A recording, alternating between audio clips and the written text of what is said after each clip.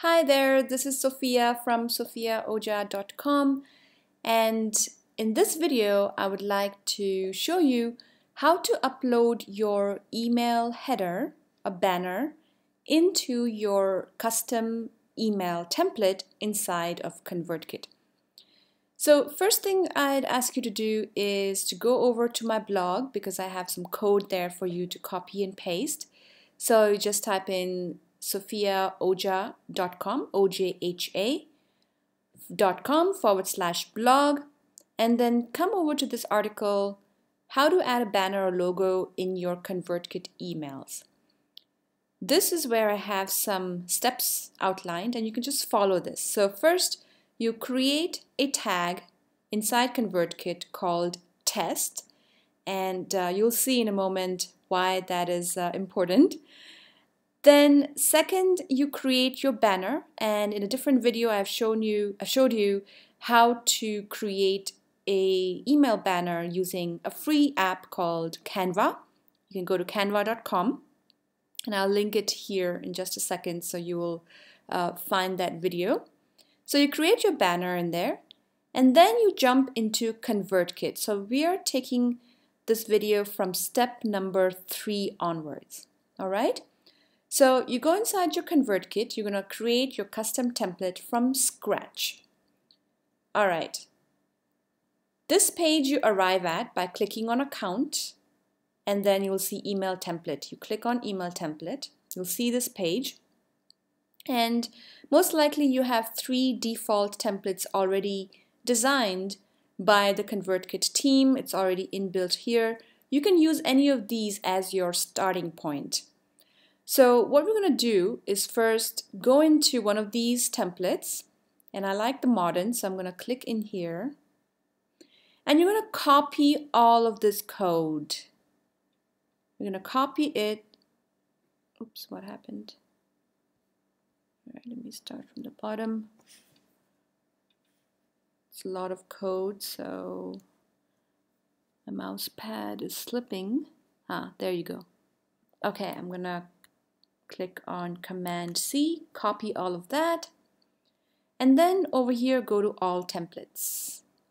So you come back to that main page, and now you are going to create a new email template. So you click on this blue button here and paste all of that code by clicking Command V.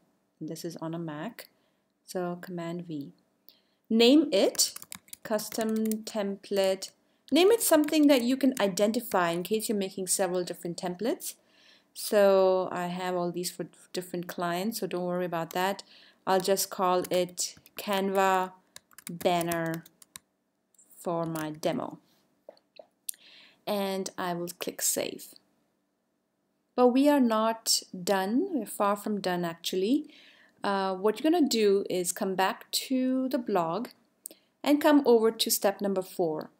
Here you will copy this piece of code, Command C, go back into ConvertKit to your custom template, and at the very, very top above style, paste it. All right? And just to highlight this section here where I have some instruction, add the HTML code of the banner here. I'll show you why we're going to need this next. All right? So always use the blog as your guideline because it shows you step by step what to do. Step 5 is now to upload the banner into ConvertKit. And we do this via broadcasts. So come back into ConvertKit. You can always click on Save and jump over here into broadcasts.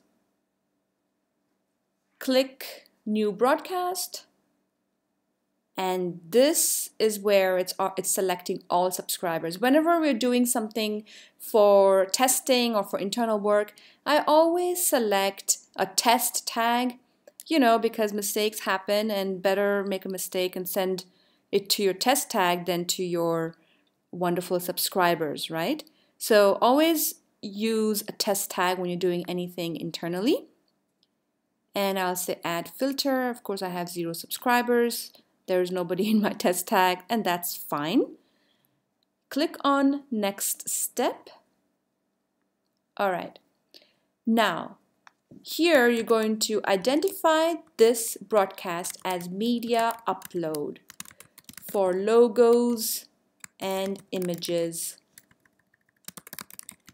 Do not send. So this subject line will identify the purpose of this broadcast. You're never going to email it to anybody, but you do need it whenever you are uploading images for your custom template.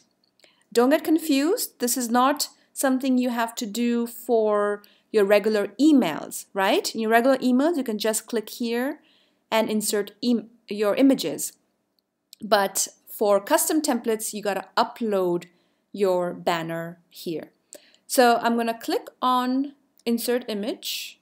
I'm going to choose a file and I'm going to go to my download. So I've just made that banner on Canva and I'm going to open it. So Canva already has a email template. It's 600 pixels by 200. This is a good size for your ConvertKit emails. Just follow that. You can tweak it, play around with it if you like, but that's a good starting point. So now the image is uploaded, but that's not it. You would come over here to this HTML code. So it's personalize, font, and then over here you see these two arrows.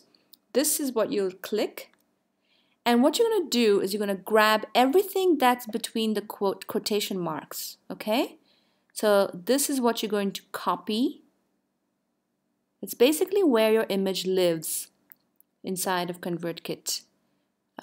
So here from HTTPS all the way to PNG. Anything that's in between the quotes, all right? So you just copy that. And now you save this. And next step, it doesn't really matter, just save draft, okay? So you'll see it come up like this, media upload for logos and images, do not send. You will always have this in your broadcasts. This is where your custom template images live. Okay, next you come back into your account template.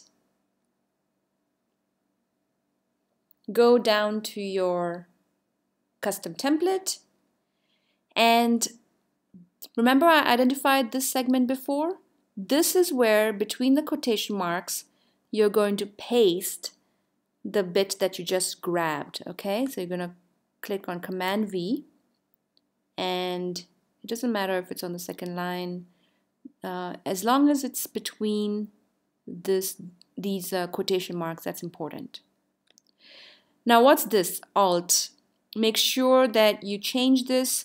So alt is basically what if you know the inboxes of your subscribers don't show images? What should it say instead? So you can write here email marketing success with Sophia Oja or whatever text that is obviously is going to be more customized to your business. So this is what you would change.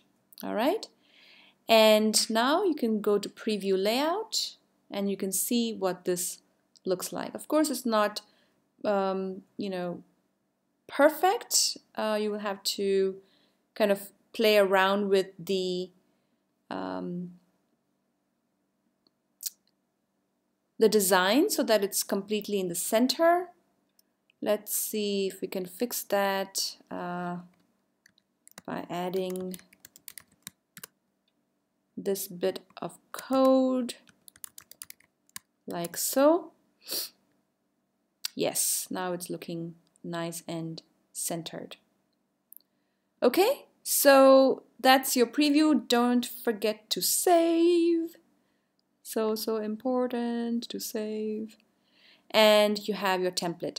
Now we're still not done because if you want to use that template for all your broadcasts, then you must activate it by clicking on use this template and you'll see this green thing here, check mark, is gonna come down here. So you're gonna click on use this template and boom, this template is activated. So it's gonna be activated for your incentive emails, for everything.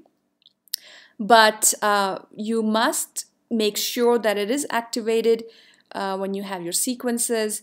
You can go into the settings of your sequence and over here activate it by clicking so. Now this will make sure that your sequences also have that new template. Same thing you do for broadcasts. Of course, in broadcast you have something different. You go into next step, and over here on the right side is account default. You click on the custom template that you just created. Okay, so that is how you create your custom banner. Follow all these steps. Make sure you have tested it. Send yourself a test email if you like. For example, by clicking here, you can just send yourself a preview. It's always nice to send yourself an email instead of just browser, which will also show you how everything looks.